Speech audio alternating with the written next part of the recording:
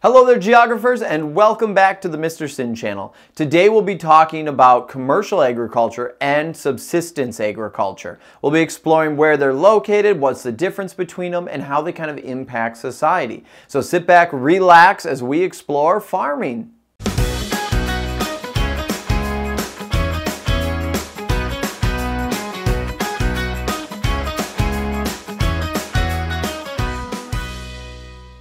Now, while watching the video, make sure to use your guided notes. You can find the guided notes in the description below. They go along with the video and will help you understand all the important content. The first thing we need to understand is just what's the difference between subsistence agriculture and commercial agriculture.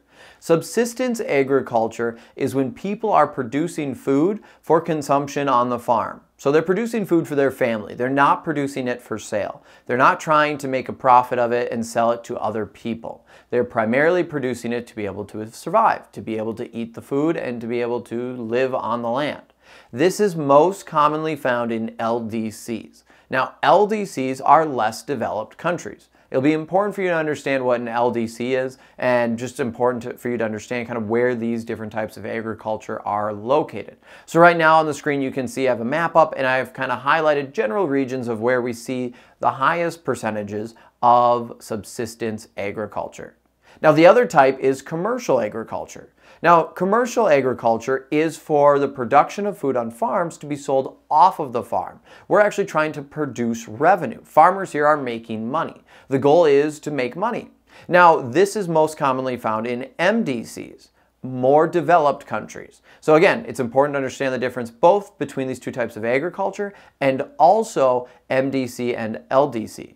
On the screen right now, you can see where I have kind of highlighted the MDCs, are more developed countries, which primarily use commercial agriculture.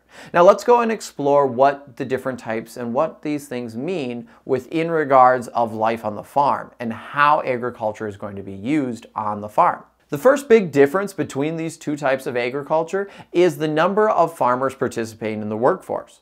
One of the things that we start to see is as countries become more developed, fewer and fewer people become farmers. So the MDCs actually have a lot less farmers in the workforce. Actually, it's around only 5% of the population. And the reason why is because that agricultural density has decreased. If you don't remember what I'm talking about, click on the card on the top right. You can watch my video on population densities, whether it be the normal one or even the one that uses Minecraft to explain them.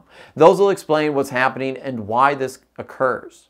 For less developed countries, those LDCs, we're going to see a lot more farmers participating in the workforce. More of the population is going to have to be in agricultural work. And that's because they're going to be supporting their families and themselves instead of just selling it. We also have less development, and that's going to connect into our second reason, which is going to have to do with technology. Technology is the next big difference between subsistence and commercial agriculture. Technology actually has a lot of implications with agriculture. If we are having more commercial agriculture, we're going to see more uses of machines. We're going to see tractors and combines, and not even just as technological advancements within just producing and harvesting, but also in just transportation. We'll have to be able to move our products quickly. So we need advanced roads, we'll need trains, we need boats and ships and other ways to transport our goods to the market so we can sell them.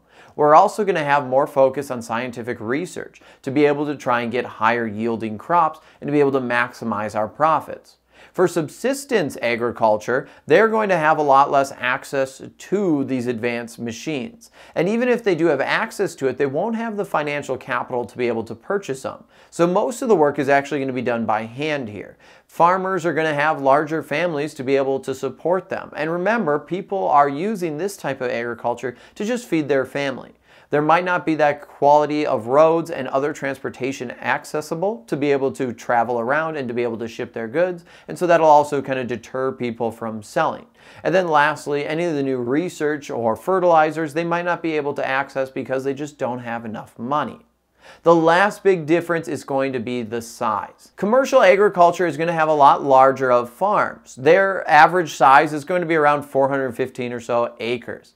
Now the reason why they're going to be a lot larger is they'll be using a lot more machines to be able to harvest, so they can actually be efficient with this much land.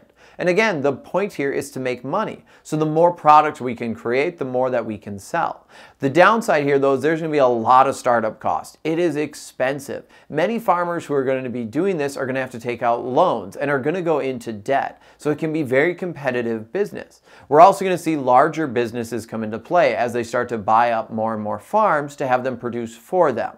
Roughly around right now, we have about 5% of the farms, kind of results in 75% of the country's food production for those MDCs. So because we're so efficient, even though we have only a very small percentage of our population participating in agriculture, they're able to produce a lot of food to feed essentially everyone.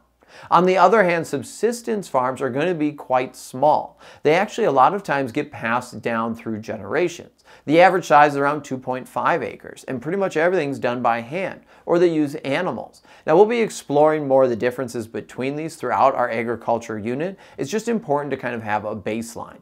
So again, for size, commercial is going to be a lot larger and subsistence a lot smaller. Reason why for the smaller size of subsistence is they don't have the machines to be able to be effective or the money to be able to support it.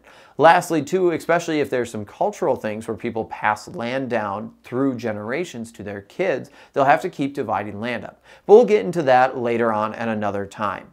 Hopefully this video helped you better understand just the differences between commercial and subsistence agriculture. I'm Mr. Sinn. Don't forget to subscribe and check out some of the other videos on the channel. Hopefully this again helped, and until next time, I'll see you online.